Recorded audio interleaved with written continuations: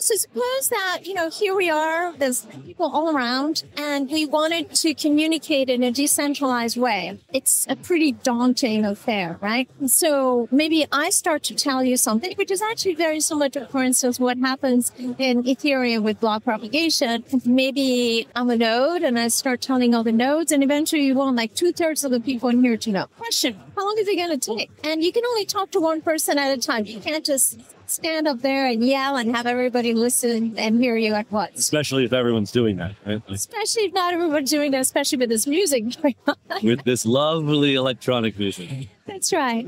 So basically, what would happen is you would have to have a balance between, you need to talk to enough people that, the message has been propagated. But if too many people talk to too many people, you get a lot of repeats. And the reason repeats are a problem is, you have bandwidth. Imagine that bandwidth is basically, you can only talk to one person at a time. And it turns out if you're talking to one person at a time and too many people talking to too many people, you're going to end up with a lot of repeats. Yeah. And those repeats are really, really bad as time goes on. Very quickly, they sort of swamp the network. So it's kind of exponential, I guess? Yes, very good. It's actually even worse than exponential. Okay. So if you're mathematically minded, it's not even e to the x. Yeah. It's the axis between 0 and 1, and it's x over 1 minus x. Okay. Plot that at home.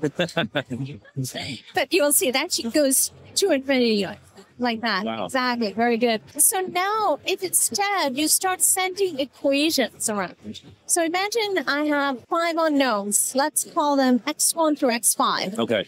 And I need to figure it out. I just need 5 unknowns. I need 5 equations. So now everybody's getting equations and then making equations out of the equations that you get. Okay. And then mixing them together. It turns out, hence the name, it's optimum to do that. It's as good as if you had like a controller that was scheduling everybody, directing everybody, seeing everybody that goes on. So that's what we do.